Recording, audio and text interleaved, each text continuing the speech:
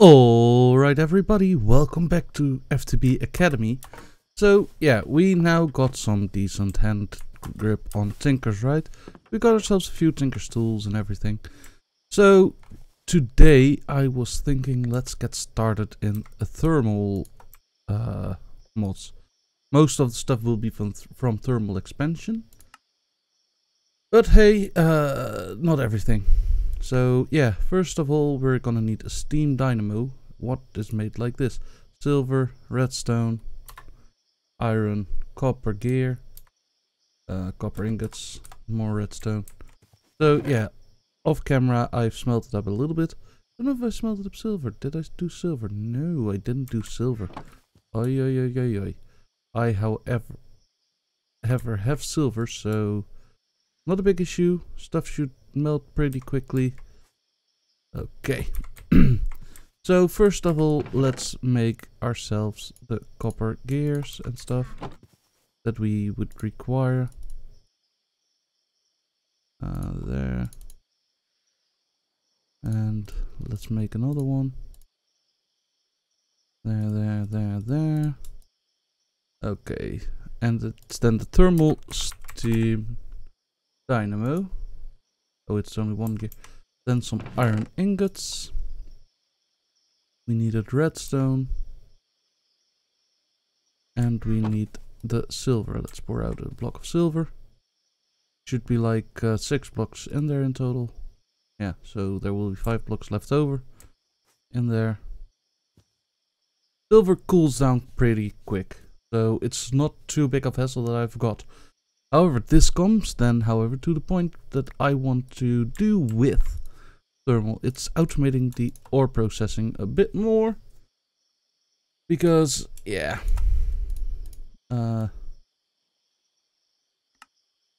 Look, steam dynamo. Because, yeah, currently we're just doing everything by hand. And although it's fine for quite a time. Let's just clear out a little bit of this vegetation. Fill in this whole blocks I have back here now. That's the dirt, yes.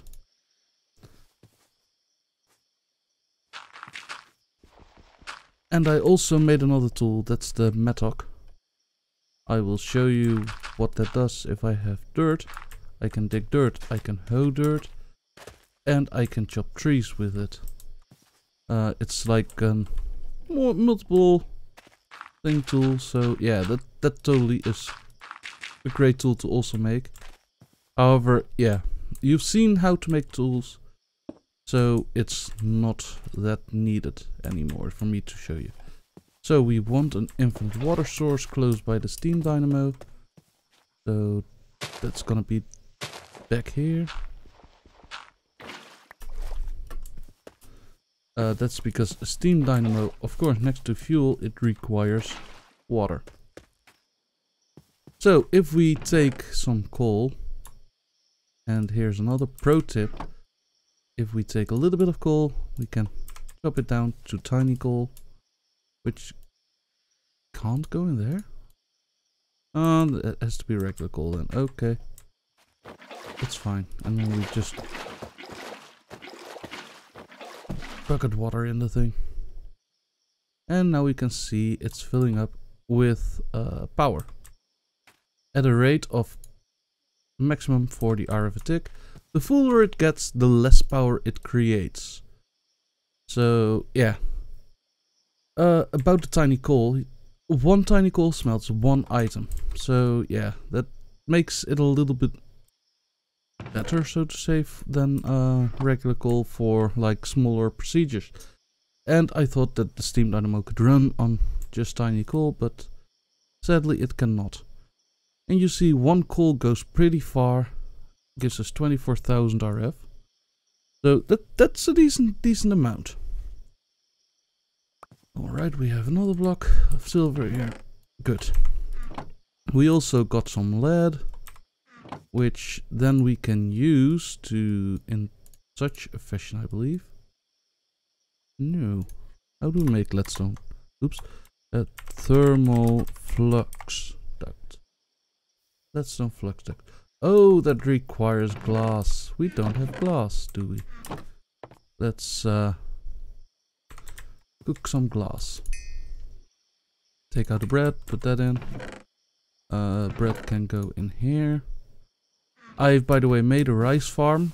Rice is from Actual Editions. It is a pretty good source of food. It's over there. Yeah. That's just my go-to in such a pack. So, yeah, this goes out, that goes in, and that was not it.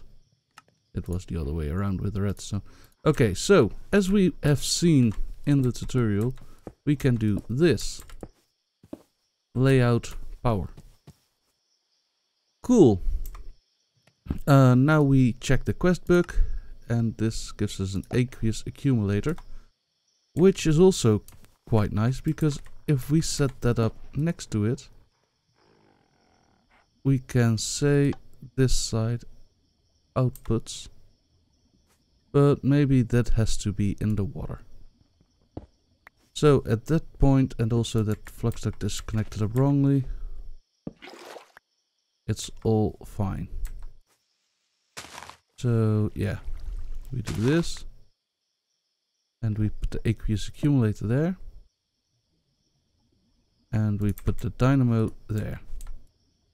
And this doesn't require power as far as I'm aware. Why doesn't it work? Extract water from its surroundings. Why doesn't it start? Okay. But yeah, that's how you could use an aqueous accumulator if it would work. But for some reason it doesn't. Doesn't work. Yeah, it's supposed to make like a bubble. So, oh, now it's working. And it filled up there. Okay, it's fine. So now the only thing we really have to worry about is giving this some coal every now and again. So, I don't know what a quest book says, but my next thing would be, yes, pulverizer and the furnace. So we go here and we go pulverizer, because then we can like input ores and stuff. We were cooking up glass. Good. We need tin. That's tin. Let's just unblockify that all. And we definitely need 2 of these at least. And we need some more iron, which we can also do. Okay.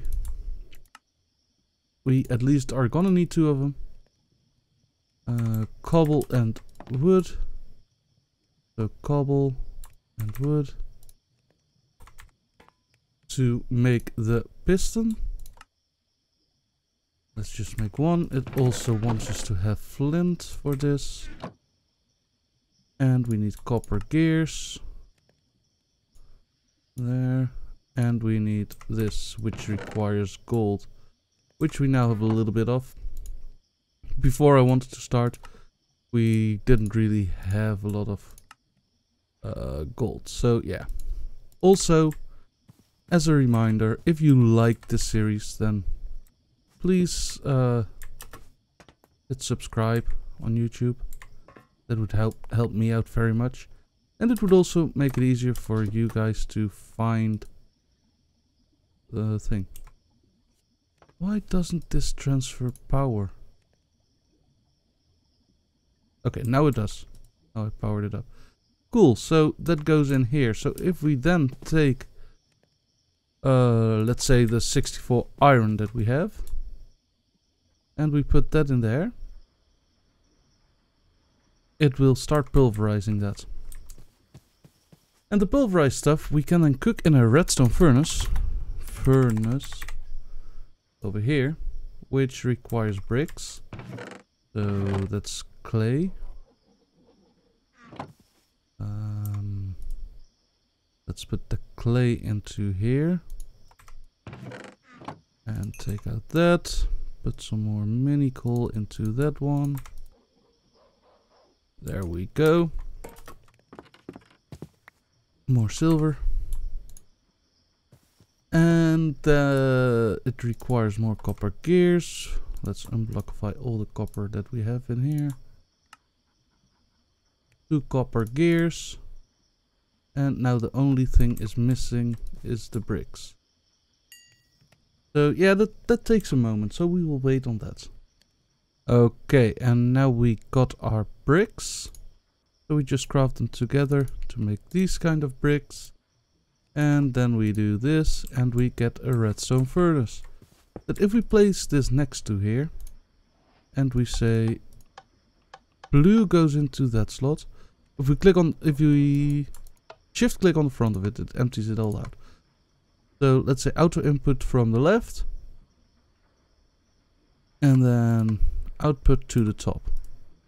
So here we're gonna say both. We'll make sure that you have both the same color, because next to pulverized iron it will also put in nickel. So yeah, that is also a very important part, that we then make sure that both end up here. And we want to insert from the top. So we're gonna break this small crate. And if we put this on top here and put the ores in that we want to have smelted, what does this do if we pulverize it? If we pulverize it, it goes into 2 black quartz. So we can put it in, but it will clog up the system. So that's maybe not smart to do that right now. Another small crate would be useful. So let's take out a little bit more wood. And 3 chests. And make 4 chests. Make some sticks. And make some more planks. And then it was, now I'm gonna guess what it was. A log with planks and sticks. And that rotated, this button rotates it. Okay, this. And then it's a little bit more planks. Chest, chest, chest. And another chest. Then this in the center and planks like so. Another small storage crate. And we can easily place them next to each other. And this will start outputting from the bottom to the top over here, and we end up with our iron. And we're chewing through the coal at the moment, because this machine can take up to 20 RF a tick. This machine can take up to 20 RF a tick. Depending on how full the coil is, it will go quicker. So yeah, currently we're producing more power than this eats, but yeah, it will go slow. So that's ore doubling already done with thermal, which is great. So that's these 2, iron ore and raw beef. So we put the iron ore in here also. And the raw beef we will put in here. And this will all go in here. Let's clear out the inventory a little bit again, because we're cluttering up, which is not good. Okay, there we go. So if we now look at the book, plug it in. We haven't collected that one. We can make an energy cell, save for a rainy day, and that gives us a conversion kit. In the tutorial, we have seen that we can upgrade these machines to make them go quicker and everything. That we can do with conversion kits. But we can also upgrade these dynamos so that they generate more power. So all in all, there's a lot of customization to be had over here. There's like hardened flux ducts. We can make that with 3 leadstone, 3 redstone, and invar. Invar you make with nickel and iron. I already done that in the smeltery. It's quite easy to do. So yeah, why not make the bigger tier, right? Like so. If we look here, the Leadstone Flux Duct has a transfer rate of 1000 RF per tick, and this can transfer 4000. Okay. So we now can transfer more and more power, but we don't generate enough power for that. And as you can see over here, it has a power usage of 19 RF a tick. It has a maximum power of 20. And over here, same. It now uses 20, so this is at maximum power. And it's chewing through coal like there is no tomorrow. So yeah, that it's fine. We will survive this. So yeah, magnetic dynamo is also something very important that we need to make. That's not the transmission coil. That's the silver ingot with redstone, invar gears, invar ingots, and iron ingots. So that's also very doable in the early game, as long as you have gotten yourself enough of the resources. And block of invar. Let's unblockify that. Let's make an invar gear. Let's also get some iron. I have silver, I have redstone, so this should be no problem. And magnetic dynamo, what were we looking for? Thick dynamo. And we craft that. This is another way of generating power in the mod. However, instead of water and coal, this takes lava. Since we don't have a good source of lava at the moment, I will just put it here so I could put lava in to augment it. But we're definitely not focusing on that at the moment. Even in my mine, I have not encountered a lava pool, so I have no good way of getting lava. But at least that is quest done. You see now, oh, we get a reservoir with 10 buckets of lava. Okay, so I can show you it. With the reservoir, we can just right click it and wait. Oh, and fills it up in completely in one go. Okay, so the reservoir, 4000 lava in it. And now we're generating 80 RF a tick. We're only using 40, so yeah, we're charging up the cables. The cables hold power. And yeah, every piece of cable is independent of each other. So yeah, they all hold 20,000 RF a tick. And now we're filling up the dynamo. It's fine. That means we have a lot of power saved. And yeah, you can only, by the way, take power out of the top of the dynamo. So yeah, that makes it so that I put the dynamos lower than the cable. And I like to hide them a little bit in the ground, so that way you don't have to see them all the time. But that's totally up to you, of course. So that's the beginner technology section. The advanced technology section, it is all thermal so far, and there is then a draconic evolution, but we cannot get there. So it wants us to make a hardened upgrade kit, which is a bronze gear, invar ingots, and redstone. Do we have any bronze? No. So bronze, also from the same mod, that is made in the smeltery, for instance, by alloying copper with tin. 3 copper to 1 tin. Okay, so we have... This is the last of our processed copper. Yeah. So yeah, the 3 copper to 1 tin. Let's first get the silver out. I'm not sure if it will react with anything. But yeah, rather not lose everything that I currently have in there. Or get the weird materials that I'm not using. Okay, so we have now gotten bronze in here, 4 ingots worth. So that's enough to satisfy the quest. And bronze cools really quickly. So yeah, we go this. And there we go. Why is the gold in there? I didn't put the gold in there. Okay.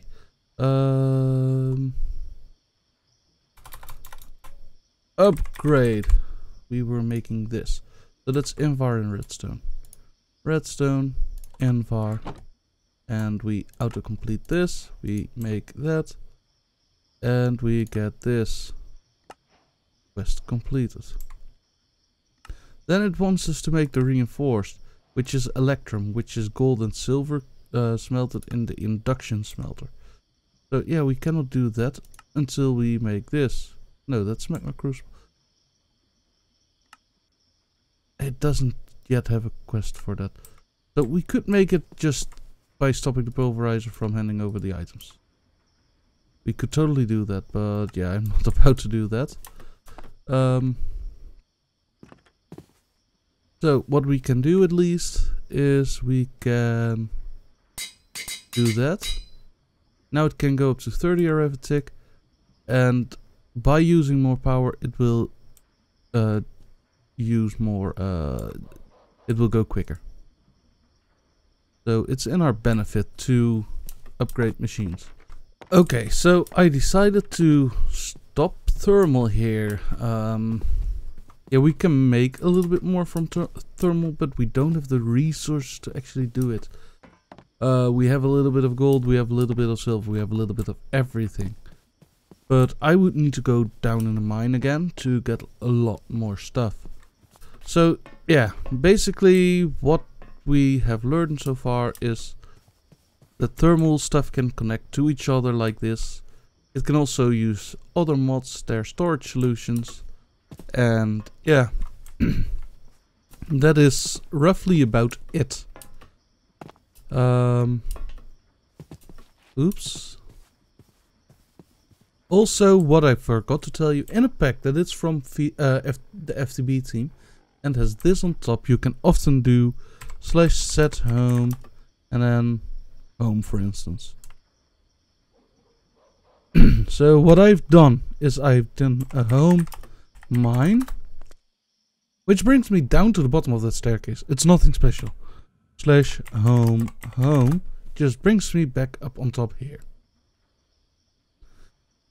So it's nothing really special, but it makes like life a lot easier.